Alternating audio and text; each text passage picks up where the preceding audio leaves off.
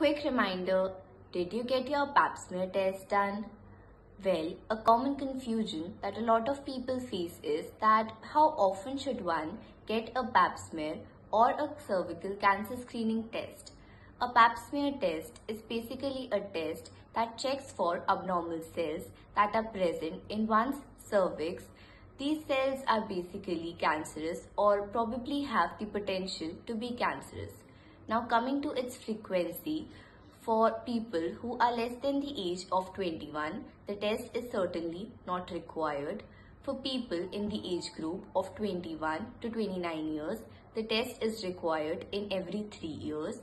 For people above the age of 29 years, the test may be done with a combination of an HPV test in every 5 years.